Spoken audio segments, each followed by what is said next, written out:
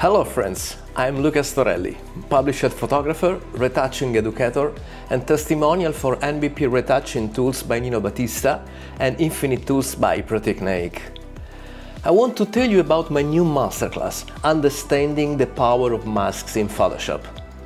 Why are masks so important in the retouching workflow? And why should you learn how to use them? Because there are many different types of masks, and you can use them for different purposes. Would you like some examples? Channel masks can work with colors and can also be used with black and white images, so you can have the total control of them. Or maybe to clean up the background. Look at how it's really easy to refine our masks. Brightness masks work with brightness, so they can be used to balance the highlights and the shadows of an image or to perfectly extract a subject from the scene.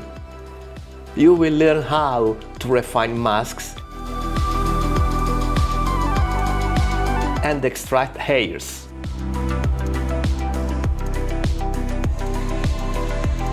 Wow, that's so good!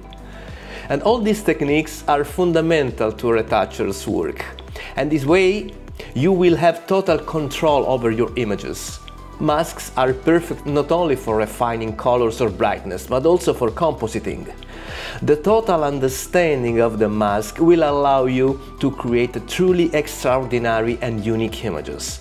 This is what I call creative retouching. Some examples? Look at the power of creative retouching using the masks.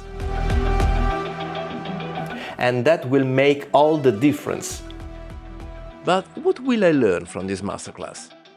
You will learn how to use channel masks to create a black and white image, how to use channel masks to clean up the background, and how to use luminosity masks,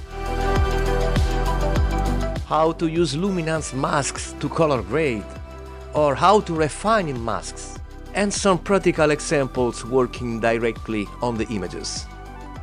Take your photography to the next level with understanding the power of masks in Photoshop.